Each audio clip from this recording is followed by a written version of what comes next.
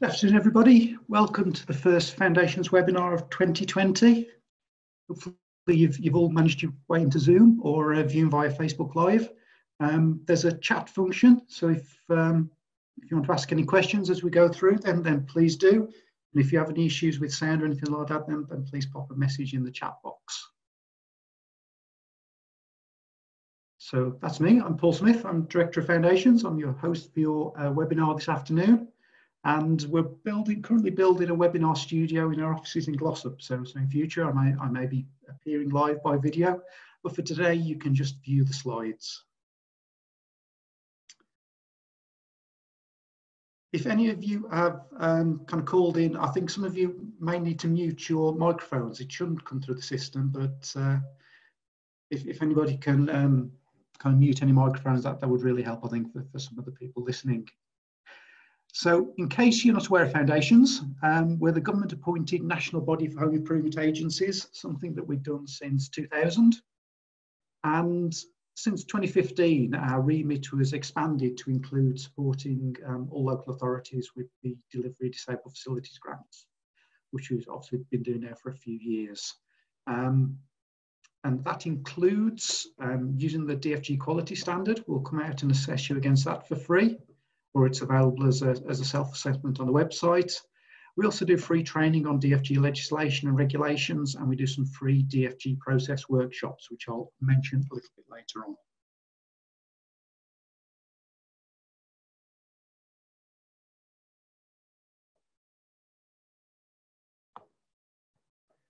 So about the webinars, it's a new thing that we're doing for 2020. We know that sometimes it can be difficult to find the time out to go and travel to events. And sometimes it can be difficult to get permission to travel. So trying to bring content straight to your desk.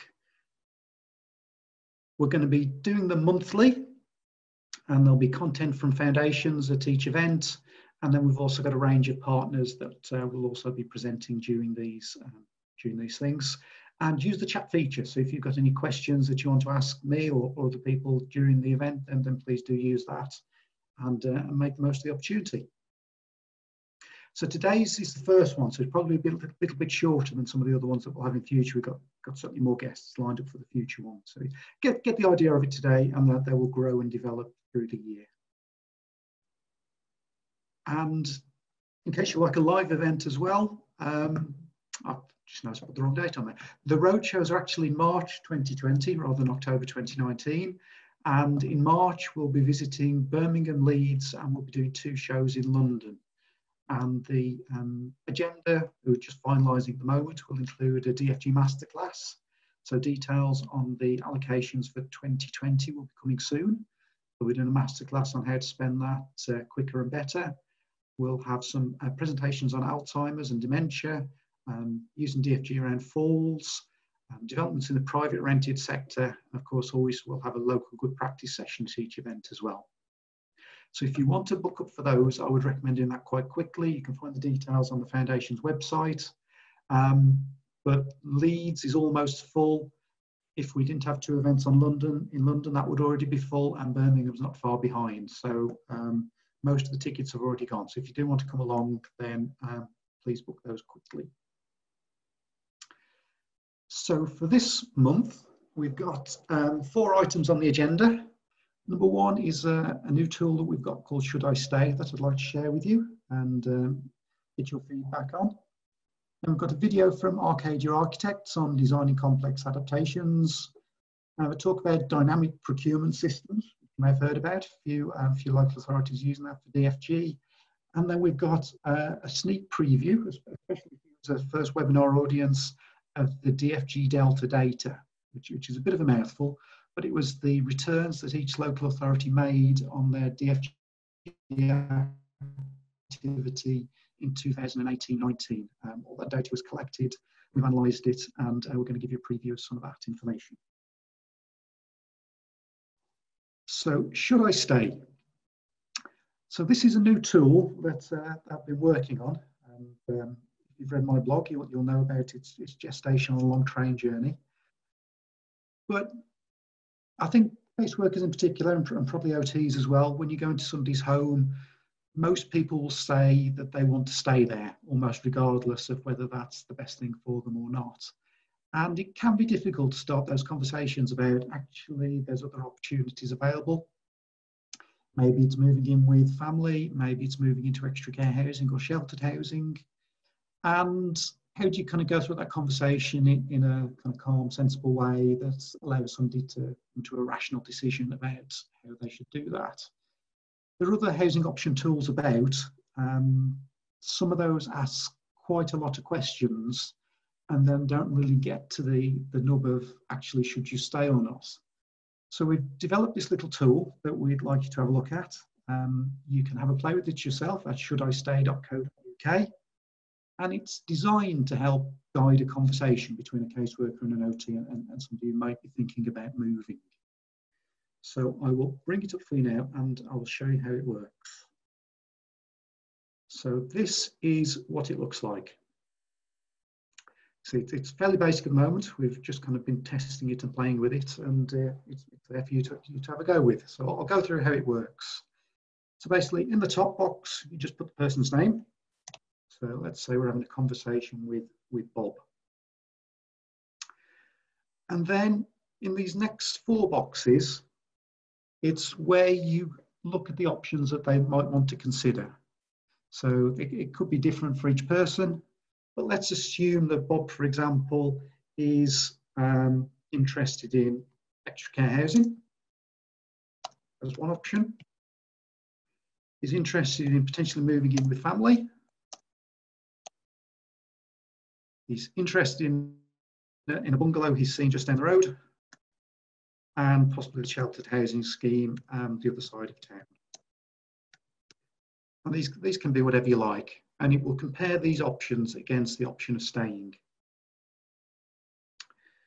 So you choose the options with Bob, and then what you do next is look at how important each of those factors are to Bob in terms of his decision. This is based on some research on looking at what people have said are the most important things to them when they move in later life. So quickly, for each one of those, you decide on a scale of 1 to 10, talking with Bob, how important they are to him.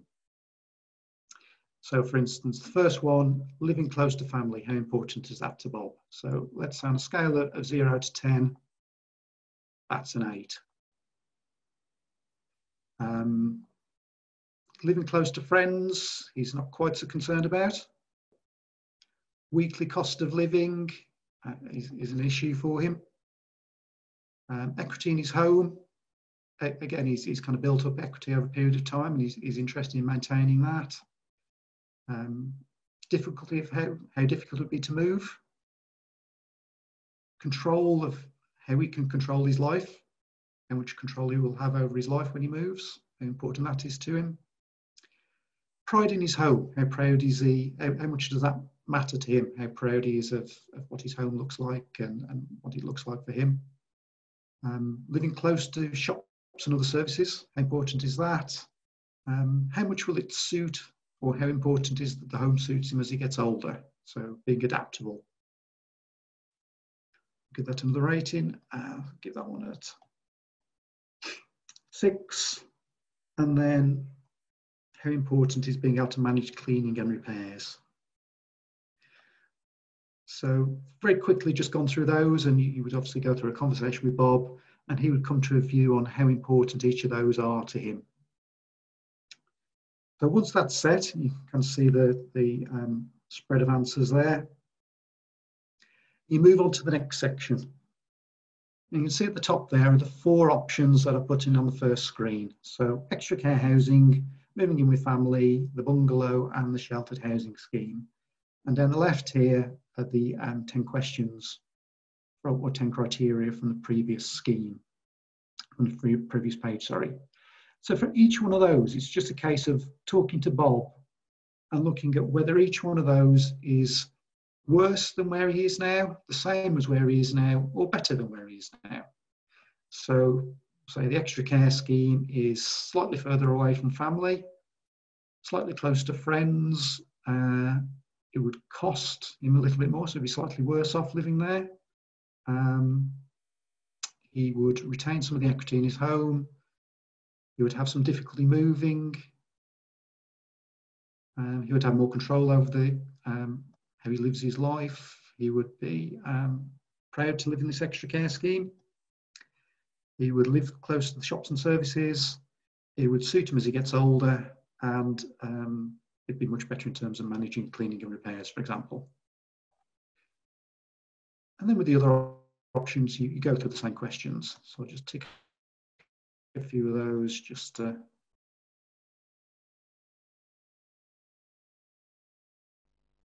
show you how it works. It's as simple as you pick whether it would be same as now for each of your 4 alternative options. I'm just doing these randomly for the sake of demonstrating it. When you've done the 4 options, you click on Get the Best Decision, and based on the options you've chosen, whether they were better, the worse or same, and the ranking of those different options, for Bob, the clear choice is extra care housing, followed by sheltered housing and moving in with family. So I did those fairly randomly. But staying at home is always rated as 0. That's the kind of status quo option. So a positive score means that it's potentially a better option, whereas now a score below 0 is an option. So that's as simple as it is. It's about guiding a conversation between you and somebody else who's thinking about moving, and trying using this matrix. If you're interested, that's based on what's called a Pew matrix, and it gets you to the point where you can have kind of hopefully a sensible conversation with somebody about whether it's better or not for them to move. So, as I say, it's available at shouldistay.co.uk. It'd be great if you give it a try, perhaps with people when you're doing visits, and be very interested in your feedback on how it works. It's very much just a kind of prototype at the moment. A couple of questions. Can they be linked to the HIA case manager? Potentially that's something we could do in the future, I think. Probably something to add about pets and gardens, potentially. This was based on some research on the top 10 questions. Obviously other supplemental ones, but we can change the questions going forwards. And somebody else asked about how do these fit with the options in the area. So you would pick which options are available in your area. You can put whatever options are in there that you like. I mean, it could be I don't know, moving into a kind of small home down the street. It could be moving to New Zealand. You can put in whatever Bob thinks are viable options for him. You can print off the results or print the page as a PDF and do it like that. At the moment, none of the results are saved anywhere, so there's no kind of GDPR issues. This is kind of very much the first prototype of it. So if people think it's useful and it works, then we'll carry on developing it and take on board your suggestions.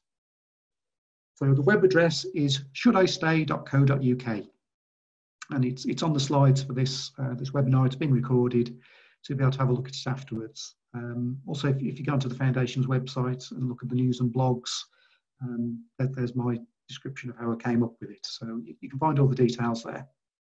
It's also available on as one of the pages on findmyhia.org.uk, which is the directory of home improvement agencies. There's a variety of places you can find it. So have a play and see what you think. So thank you, Stephen. That it looks good on first impressions. A couple of bits and pieces of adverts. We've got some training courses coming up next month. So in both London and Manchester, we've got caseworker skills sessions where we've got an experienced caseworker who will be going through giving you the benefit of her experience in terms of caseworking and how you should go about that. In London, we've got Rachel Russell from Salford University, who worked with us on the DFG review. We'll be doing a half-day session on outcome measures around DFG. And we've also got 2 lots of 2-day training on the housing health and safety rating system. So one of those is in London and another one of those is in Manchester, again coming up shortly.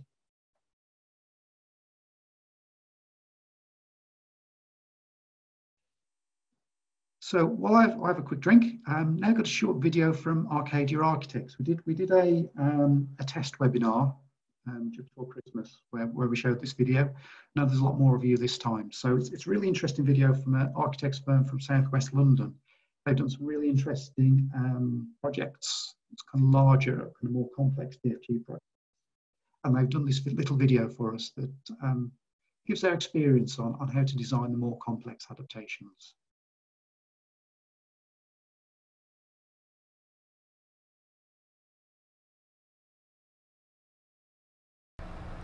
Hello and welcome to our webinar. We are a firm of architects called Archadia and we're going to talk about the design of larger house adaptations. Firstly, we're going to give a brief introduction to Archadia before highlighting a few key design considerations when looking at larger house adaptations. After this, we will run through a few typical issues which may occur throughout the course of a similar project, and finally we will discuss how a holistic approach to design will really benefit all involved in the project. Archadia is a firm of architects and planners based in southwest London, and we have been in existence for over 25 years. Our expertise lies in design for older people and people with disabilities. Projects range in scale from extensions and alterations to single properties to large new build developments of up to 90 units. Our values are to be friendly, specialist and reliable. Our vision is to be responsive, efficient, progressive and award-winning, building progressive design solutions that enable people to live with dignity. We have worked on numerous disabled facilities grants projects and we are looking to share our experiences and knowledge on these projects through this webinar. Our experiences range across a number of London boroughs for both adult and child cases. We work on all various job stages from concept design and planning through to project management on site. During these different stages we work closely with HIA officers, occupational therapists, surveyors, contractors, and most importantly, the person who the adaptation is for and their family and carers. There are a variety of different scales of adaptations, from a single intervention, like a grab rail, which we would class as a minor adaptation, to larger extensions, which might incorporate several different interventions, which we class as major adaptations. The major adaptations is what this webinar will focus on. As the scale of the adaptation increases, the cost of the project normally increases, and the time it will take to complete will also increase. There are other factors which must be considered in large adaptations when compared to smaller ones. The project may need planning approval, party wall awards and building control, and generally more people will be involved in the project. When designing disabled facilities grants projects, there are many different design aspects to consider. We would like to highlight 6 areas which we prioritise in the design process. These are light, colour and contrast, user needs, space and privacy, views and windowsills, noise, finishes, and specialist equipment and electrics. Other considerations include quality of building fabric, passive design, flexibility of layouts, different user groups, access outside, and the use of technology. But unfortunately, we do not have time to cover all of these within 20 minutes. The environment created can enhance well-being, and when the design is approached in a holistic manner, taking into account all these different considerations, it benefits all users. Well-lit environments create healthier spaces. Light helps to set our daily rhythms and creates more pleasant places to live. As we age, our vision changes, and it can be increasingly difficult to see contrast and tone. The thickening and yellowing of the lens of our eye alters the way we perceive colour, and as you can see, makes everyday task of trying to locate a door much more difficult. Colour contrast can be used to help with visual impairments, especially when dealing with people who have dementia. The image on the left represents poor contrast between the floor, walls and doors, and for people with visual impairments it can be almost impossible to locate the door. Given most new buildings are painted beige and have timber doors, this is a common problem. The image on the right uses colours which contrast considerably more, and this will make it easier for people with visual impairments to locate the door. A difference in light reflectance value of 30 points is recommended between different finishes. This doesn't necessarily mean a different colour has to be used, and different shades of the same colour can often offer the required difference. These are some examples of different colour palettes which achieve the necessary difference in light reflectance values. As you can see, offering the right contrast does not mean the door has to be a bright colour, which is a common misconception. The image on the right could be further improved by contrasting the door frame to the door. This shows a typical section through a building prior to an extension being added. As you can see, there is a reasonable amount of light penetrating into the room. As an extension is added, you can see that light penetrates the same distance, however this will leave a dark area towards the rear of the room as the room has doubled in length. Increasing the size of the window helps, and generally the larger the window the better. It can really help people with everyday tasks, especially if they have impaired vision. The preferable option is to include skylights. The amount of light the room receives is significantly greater from a skylight compared to a window, and they are a relatively inexpensive addition for the game. We believe skylights are essential to maintain high levels of natural light. Often other people live in the houses with the person who is the disabled facilities grant is for. This could be a partner, child or grandchild, who can often be helping care for the person. The home is also a work environment as well for paid carers. A key part of the DFG process is to allow people to live with dignity in their own home, and they need a certain level of privacy in order to do so. The designer needs to think of the other people living or working in the property. It is likely that if the space is not suitable for them, the care and support they will be able to provide will not be as good, affecting the client. The plan shown here was an extension for an elderly lady, but her husband, who provided the majority of her care, also had mobility issues. His room was at first floor, however we added an extra door to the ground floor shower room so he could use the room without disturbing her. Obviously, this is an additional cost, but if he fell down the stairs the cost would be greater, both financially and in many other ways. This shows a visitor entering the property and wants to use the bathroom. As you can see, they have to enter through the person's bedroom, which if the person was sleeping or receiving care would be a huge invasion of privacy and could represent a loss of dignity. Creating an additional door to the bathroom directly from the hall protects the privacy and dignity of the client whilst allowing other people to use the bathroom, making the most out of the adaptation. There are many design considerations when looking at the position of windows and their effect on layout. Window design should be looked at in parallel with furniture layout, neighbouring properties, need for light and creation of views. From the planning point of view, windows have to be designed to avoid overlooking of neighbouring properties.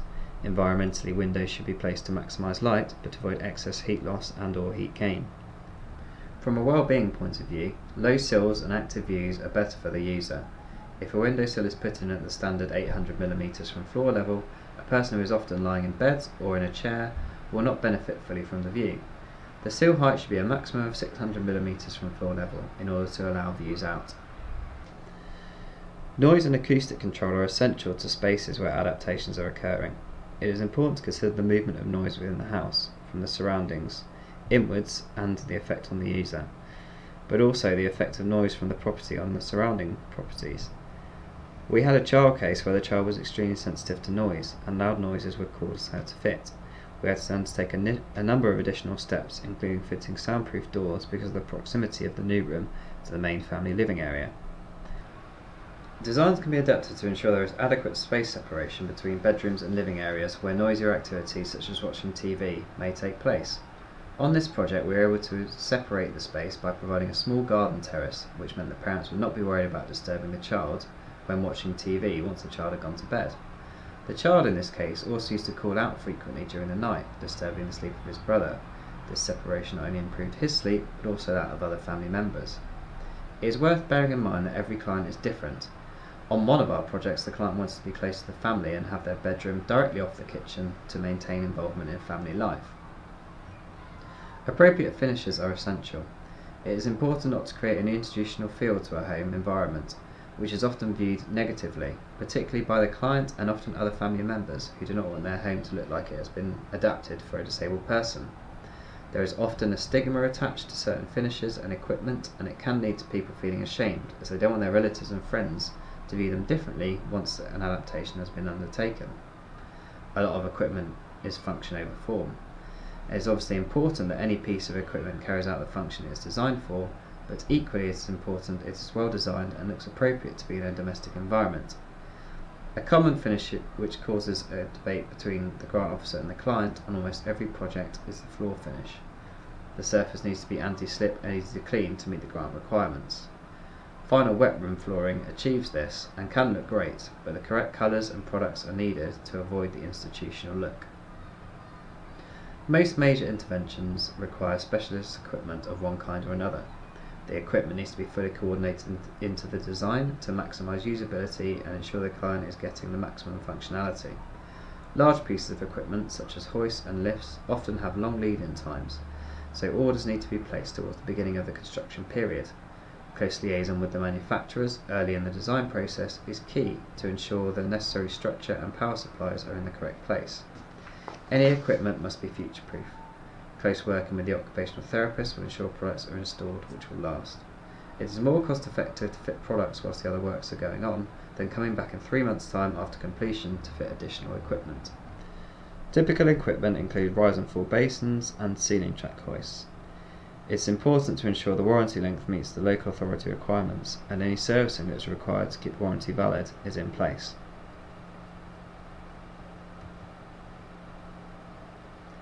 No matter how well planned a project is, there are always unexpected issues which arise during the construction of a major adaptation.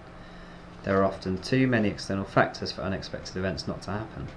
The key is not to panic, as all problems are solvable, and we will now cover some typical issues that have arisen on projects which we have been involved in. The issues we are going to look at are drainage and other services, conflict of specification versus expectation, fire, existing fabric, e.g. asbestos, level access, circulation in the house, and controls such as window heating, lights and switches. It is important to know the locations of services prior to construction and plan accordingly. A thorough site survey at the beginning of the project covering the standard utilities should be enough in the majority of cases. It is common to have a public sewer along the back of a property. In order to construct near this, a build-over agreement will be required from the local sewerage supplier. This may require a couple of additional drawings and liaison to obtain an agreement. Adding roof area requires additional rainwater drainage, which needs to be effectively drained away or added into the existing stormwater system. Due to changes in rules around combined storm and foul water sewers, builder control often requires soakaways to help reduce the effect of the additional water drainage on the sewer system. Wet rooms will create additional hot water requirements through showers and radiators. This could impact the existing boiler and heating system, which sometimes needs to be upgraded to cope with additional demand. If the property has a very old boiler, it may require an upgrade regardless on health and safety grounds. In all cases, service providers and utilities companies should be contacted as early into the design process as possible where their input is required. They are notoriously slow at responding to information, and this can lead to delays on site if the appropriate measures are not already in place prior to starting construction. Fire integrity and fire warning systems are vitally important in any construction project. Certain walls and doors will require higher levels of fire rating. For example, if an adaptation is required to a 3-storey property, the stairway needs to be fully enclosed in fire-rated walls, and all doors from this area to all rooms except bathrooms and kitchens need to be fire doors. The minimum requirement for alarms is a hardwired heat detector in the kitchen and a hardwired smoke alarm in a hall at each floor. It is often better to have one in the client bedrooms too, especially if they have impaired hearing. If a stairway is not protected, an alternative scope route is needed. This is often an egress window at first floor, which needs to be a minimum of 450mm by 450mm. When constructing a new ground floor bedroom, it is often a good idea, where possible, to have direct escape to the outside. The existing age and quality of the building can affect cost and timescale for projects. Prior to starting a project, it is important to de-risk the chance of unforeseen work. Common risks include asbestos, inappropriate structure, blown plaster, damp proofing, condensation and damp, and rotten timber. Many of these problems can be identified through the smell and sight of damp. This is often located at low level in the corner of rooms, and should this be found, a more intrusive assessment may be required to identify the source of the damp. Level access is key for clients with no mobility, or wheelchair users. Providing step-free, unobstructed access from inside to outside is generally a basic requirement of a large adaptation. This needs to be throughout the inside of the property as well. Typically, older properties were built above ground to protect from rising damp. This results in a step into the property. This can be a huge barrier to people with low mobility. and wheelchair users. A typical solution is to provide a ramp or slope. This is fairly simple, but worth bearing in mind that a 1 in 15 slope should be the maximum gradient, and if the site allows, it will be worth reducing this to 1 in 20 or shallower. A level threshold door should be used, and drainage will be required at the threshold junction to avoid water ingress into the property. A change in material is generally important at the threshold, so people who are visually impaired are able to distinguish an inside or an outside finish. However, when dealing with people who have dementia, this can be seen as a barrier, and if possible the threshold should be seamless in this scenario. Thinking about circulation is very important, and the best way to do this is to think about the routes the client will use. It is important they are able to go as many rooms of the house as possible in order to retain as much independence as possible. Doors may need widening to allow for wheelchair access, typically 850mm clear opening, including any door handles which protrude is enough. However, this may need to be wider if the client has a larger wheelchair. Often the motorised chairs require wider openings. Sliding doors can be a great space saver and might be easier for the client to operate. It is worth bearing in mind that the area the pocket door slides into creates a hollow area of wall which is not suitable for grab rails to be fixed into. It is important that controls are accessible for the client. This includes light switches, electrical sockets and window handles. There are height recommendations in the building regulations, but it is worth checking with the client and occupational therapist that these heights are suitable. If the client is visually impaired, controls can also be colour contrasting to make them easier to see. PAR sensors can also be used to operate lights, which is extremely useful in wet rooms, where it can often be difficult to locate a light switch during the night when many clients have to use the bathroom. This can help to prevent falls and is a relatively inexpensive addition. Low surface temperature radiators are important, especially in child cases where there is a risk of burning on a standard radiator. We cannot stress enough how important a collaborative approach is to each larger adaptation. There are so many people involved in the project with a wealth of experience to use. This experience will vary, and the best projects are the ones that take everyone's expertise into account. The key to this approach is good and clear communication. It should never be forgotten that the client is the most important member of the design team. It is vital to listen to the client and family members, as they are often experts on their own home and their needs. Taking into account their views will provide the best solution. There are so many different factors and considerations to take in when undertaking a large adaptation. The key is to involve the client, family and carer at every step and include them in the decision-making process. This will create a better adaptation and they will enjoy the process more, which can otherwise cause a lot of upheaval, strain and inconvenience. If possible, it is good to look to improve other aspects of the property and living environment to future-proof for the client, to improve health and safety in their home and to improve energy loss. We hope this has been an informative webinar and many thanks for listening. We welcome any feedback you may have. So thank you to Mark and Catherine at Archadia Architects for doing that for us. That's an amazing video they put together at quite short notice last time. And there's a great document that they did that's on the Foundation's website about, which contains some of the details they shared in that video. So if you want to look that up, it's well worth a read if you're looking at more complex schemes. So next bit I just wanted to talk about was dynamic purchasing systems, which seem to be gaining a bit of traction around DFG recently. Quite a few local authorities are looking at it as a way of managing their approved lists of builders. So I think there are kind of all sorts of issues around how you manage builders and DFGs. I've done a couple of blogs about it in the past. But I think one of the key things is around typically how DFG spend ebbs and flows through the year. So you just kind of line up the months, and this is, I think, typical for quite a lot of local authorities, that the kind of this time of year, the amount of projects that are underway is kind of ramping up as everyone looks to spend as much of their budget as they can before the end of March.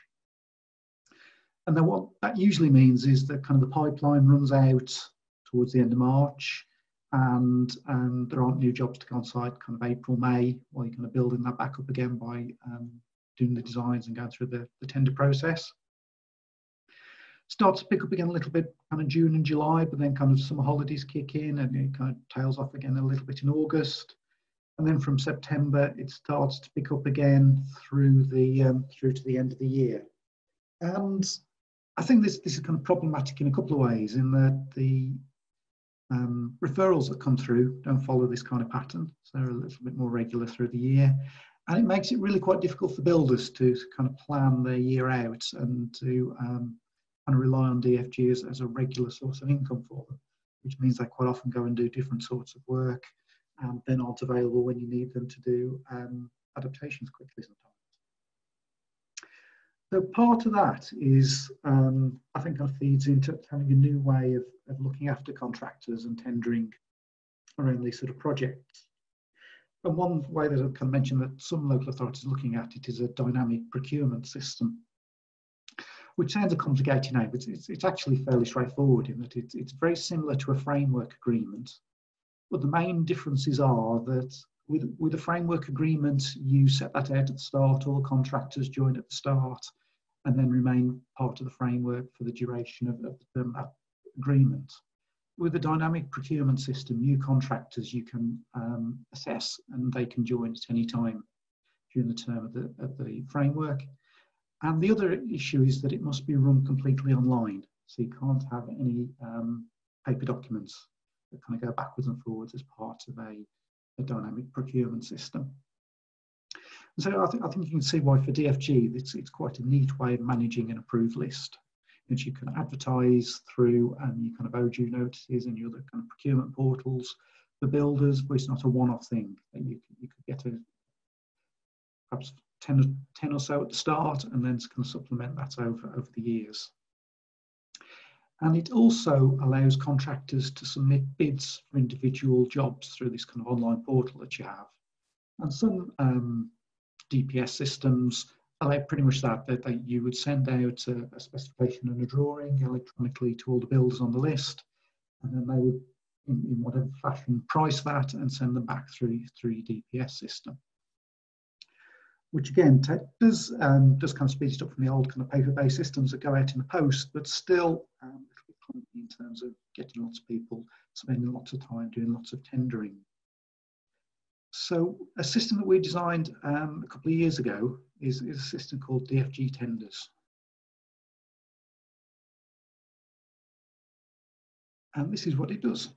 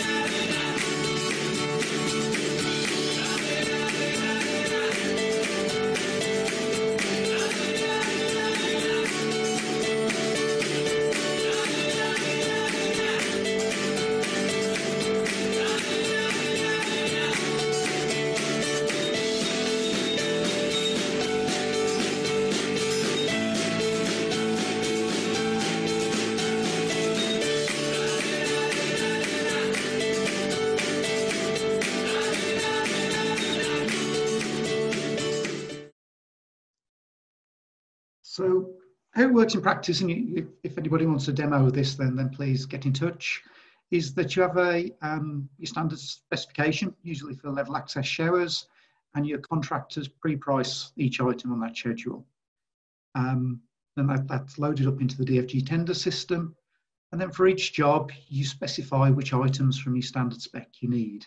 They're all pre-priced, so in the background, it calculates the price from each contractor. So it's a bit like using Compare the Market to look at your car insurance. You put in all the details of a bathroom rather than of your car, and it comes up with the prices from all your local contractors for that particular bathroom. And then you can choose which contractor, and there's different ways that you can choose, either on price or quality or a mixture of the two, and then notified automatically through the system. There's more details at www.dfgtenders.co.uk if you want to have a look at it. And we also include a free license to use the HIA Works contracts. I know a lot of people use JCT contracts and other types, but this one's a contract that we've worked with a kind of leading barrister on developing, and it's specifically for this type of work. So it's all done in plain English, fairly short and concise, and works really well. So if you're interested in DFG tenders, if you're interested in HI Works contracts, then please get in touch with us at Foundations and we'll set you up a demo. So, final bit for this afternoon then is the DFG Delta data return, which is a bit of a mouthful to say. It used to be called LocusNet. So for some of you who've been doing this for a while, you've probably heard of the LocusNet return. It used to be the way that local authorities bid for how much funding they got in the subsequent year. But that was stopped in 2009-10. And so it wasn't a mandatory return for a number of years. And you see that this is the number of local authorities that returned it over the last 10 years or so, which generally fell year on year. It's switched to a new system called Delta from this year, which had some slightly different questions. And all but one local authority in England made a full return using the Delta system this year. So from that data, I'm going to quickly go through some of the highlights of that return for you.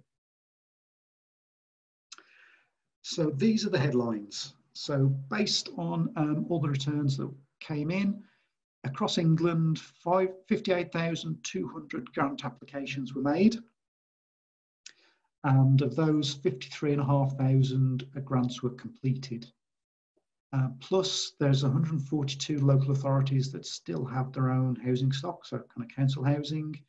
They completed another 32,900 adaptations. One of the interesting questions that was new for this year was around the number of OTs and trusted assessors employed to assess DFGs. So 52 of the 200 odd district councils, so those without a social services department, are now employing OTs, at least on a part-time basis, to help with the assessment of DFGs. And 30 districts have both an OT and trusted assessor. And then there's another 25 districts that are just using trusted assessors as part of their process. So in total, there are about 455 trusted assessors now working on DFG across England, doing a significant percentage of the DFG assessments that are going forwards. So those are the headline figures, and I'll go through some of the details behind those and some of the other bits and pieces that were covered by the return. But what I should say is that what was clear is that some local authorities had a different definition on some of the questions than others, or wouldn't particularly understand what a grant application is and where that comes in the process. So I'll mention that as we go through the data. So as you're hopefully all aware, the DFG budget went up as part of the 2015 Comprehensive Spending Review and significantly increased. The question marks that you can see on the later bars there indicate that the new Delta returns didn't ask for how much a local authority contributed over and above their allocation. So we haven't got the figures for that, but you can see that generally the amount that local authorities contribute over and above the DFG allocation is relatively small these days.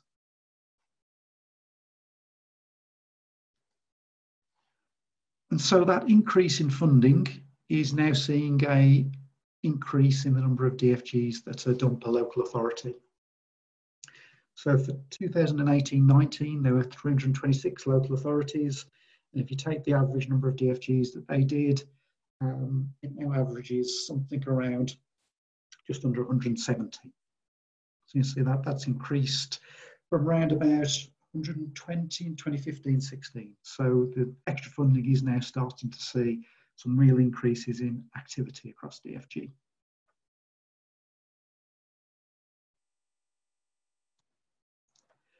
But this is, I think, kind of one of the strange trends or lack of trend in DFG funding. So since 2008-9, the questions have always asked for a breakdown in terms of value of DFGs approved. So looking at percentage of cases under 5,000, the percentage between 5 and 15,000, and then how many cost over 15,000. You see that's remained pretty much static over the last 10 years. In fact, the figures for 2018-19 aren't that different to the figures from 2009-10. Over half of all grants are below £5,000. Around a third are between 5 and 15,000, and really small percentages, less than 10%, are over 15,000.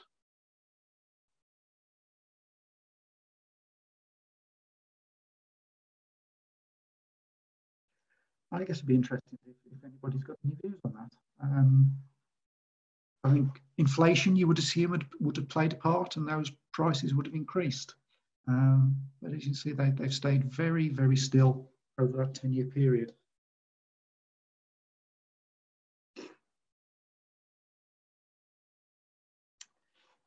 And this was another one that was a little surprising. I suppose it probably wasn't surprising that the number of £30,000 grants decreased in the early part of the last decade as kind of austerity bits and budgets were under strain. But as the DFG budget increased kind of from 2015-16, it did see kind of a bounce to a certain extent, and more maximum grants were being awarded. But then in 2018-19, that had fallen right back down again.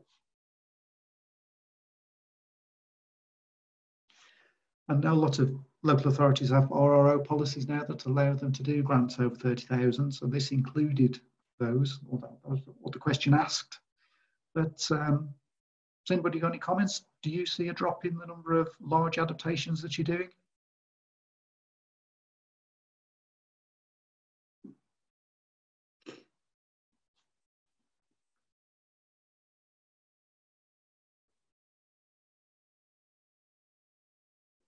Okay, so Helen sees more adaptations, larger adaptations for children.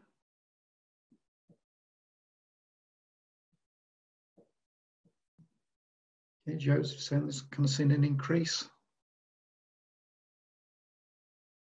So I suppose it may be that people didn't understand when they were answering the question that it did include grants above 30,000 as well as the ones at 30,000. But it did seem strange that that figure had gone down, given that so many RRO policies now allow you to go over and above 30,000.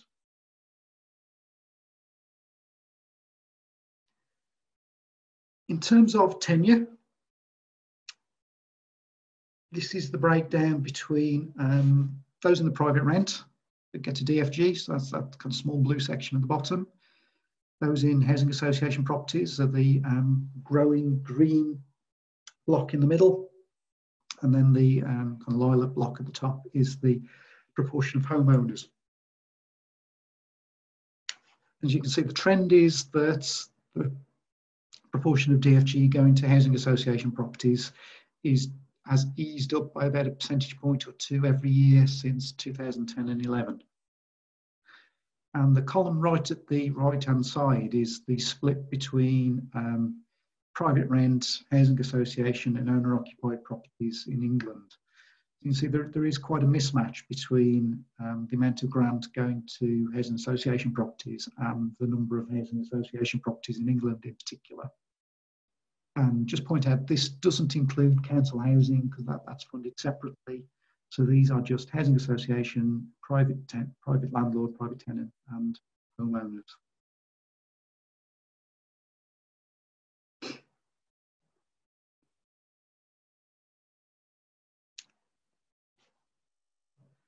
I think I can take John's point that there are often more vulnerable people in social housing, but I think the data shows that there are increasingly lots of vulnerable people in private rented sector as well. And that's one of the topics we'll be covering during the next round of roadshows, where the National Landlords Association have done some research on this, and we're making some recommendations and proposals.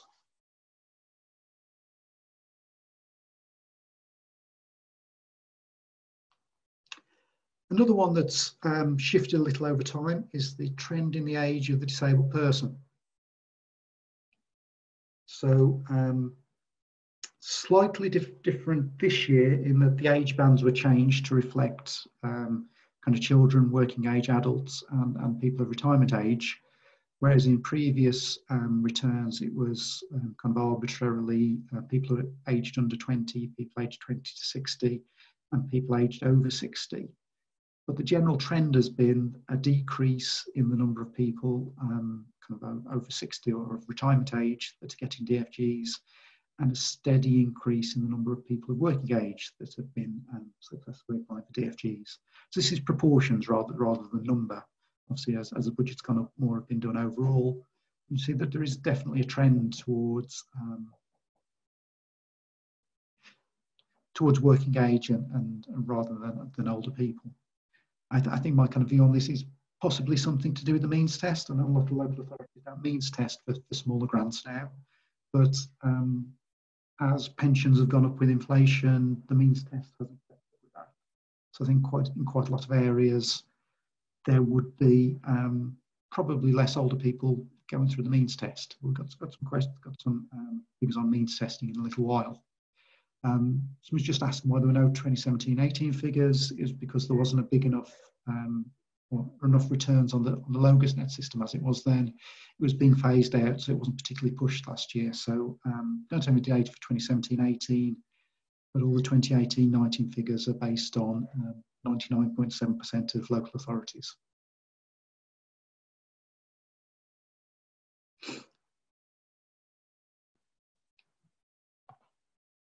So this one is around approval times.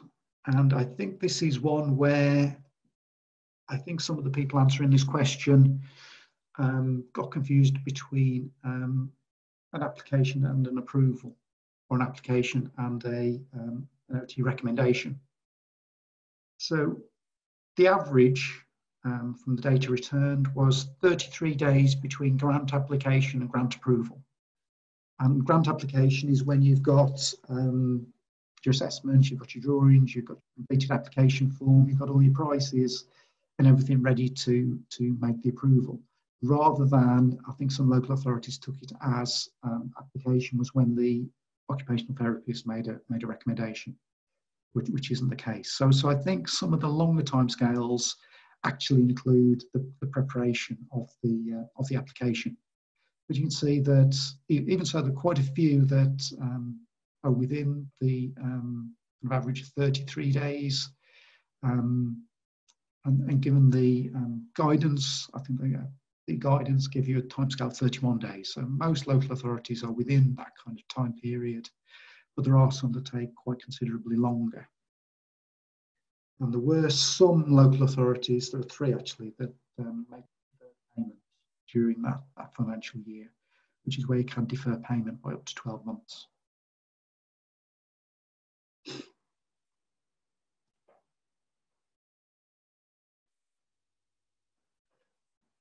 So completion times, so this is the time from grant approval to completion. The guidance says that should be done within 80 days. And again, it may be that a couple of local authorities have got confused between grant application and grant approval. But generally, I think it's good that over half are within the target time. But there are some that their average is much longer than that. So it'd be interesting to go back and look at some of those and see if kind of particularly your timescales between approval and completion are kind of 100, 150 or to 200 days. And I think that's probably something to do with contractor lists and availability of contractors and how you manage those. So if your times are kind of in the 3 figures, then please do get in touch and we're very happy to help with those sort of issues. Means testing. As we said in the DFG review, really, it's become probably a fairly binary test in that you either get a full grant or you get nothing for the vast majority of people. And in 2018-19, only 17.8% of approved DFGs had some sort of contribution. So I think that's come down significantly because a lot of local authorities don't means test for example, for jobs under 5,000 or 10,000. So the number of people being means tested has certainly dropped, but the average contribution has increased. So for those people who do have a contribution, that's gone up from around 1,500 to 3,500. And nationally across England, that was worth 15 million against a total budget of about 450 million. So relatively small percentage in terms of what means testing provides to the system these days.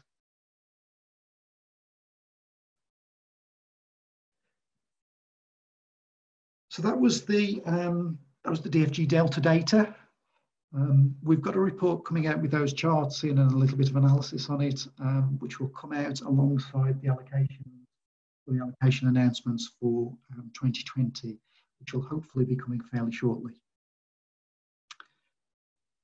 I mentioned these at the start of the webinar. So we do free DFG basics training, which is a half-day in-house course, looks at the legislation and regulations, looks at how you can use your discretion using regulatory reform order and housing assistance policies, looks at what good looks like, and we go through some ombudsman cases where things have gone wrong in the past.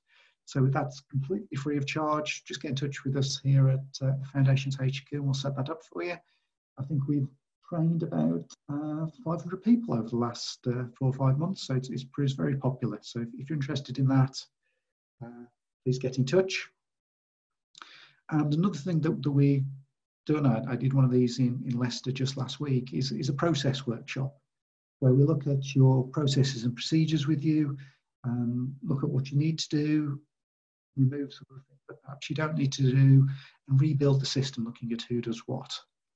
Works really well in terms of prioritising where you can save some time and kind of free up resources to make the system work better. And again, it's totally free of charge, so if you're interested in doing that, then please get in touch and we'll arrange that with you. There's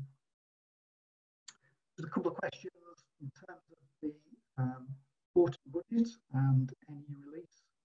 The budget itself is in March, so I don't think there'll be any extra funding for this financial year. And you may have seen that allocations for the Better Care Fund have already been announced, that it will be a kind of a standstill from last year. We're just going to the details in terms of DFG, but I would expect it to be roughly comparable to last year in terms of the overall figures, if that helps you with your planning.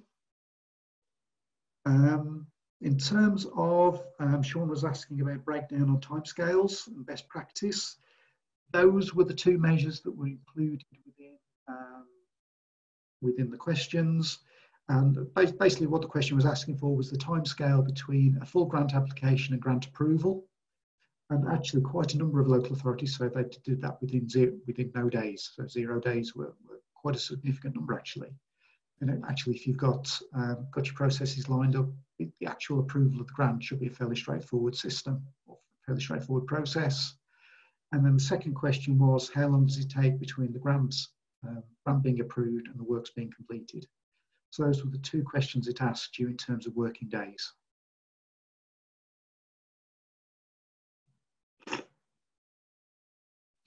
So what I said on DFG funding for Helen was that it's likely the same or very similar in 2020 as in this year. So hopefully you heard that this time. Okay, just for a final time, I think we've perhaps got some issues with the sound, which we'll look in for next time. But basically, the allocations for 2020 are likely to be the same or very similar as for 2019. In terms of the national review, as you may notice, there was a kind of Brexit and elections and things going on before Christmas, and now those are out the way. That will be developing this year, I think. So keep your eye on these webinars and on the Facebook group. That's where you'll hear about all those things first. So as I mentioned, we have a private Facebook group, which means that you have to answer a few questions to get in. We don't just let anybody in.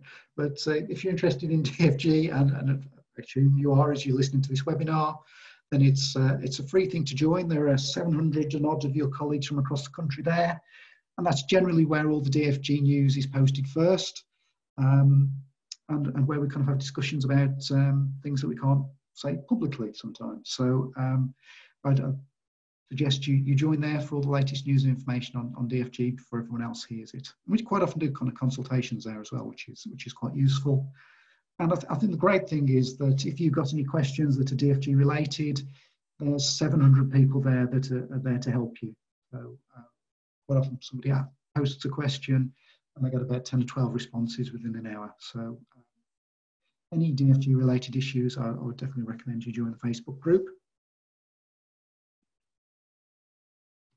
So our next webinar is on the Thursday, the 27th of February. We'll circulate the link to sign up for that. We've live streamed it today on Facebook. I think a few people were struggling with the Zoom software, so we can also live stream it on YouTube if that works better for you. Please let us know.